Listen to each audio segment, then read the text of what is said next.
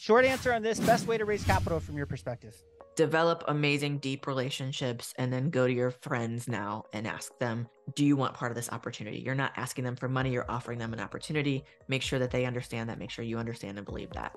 I get really geeked out about helping people create conscious wealth and therefore scale their real estate businesses.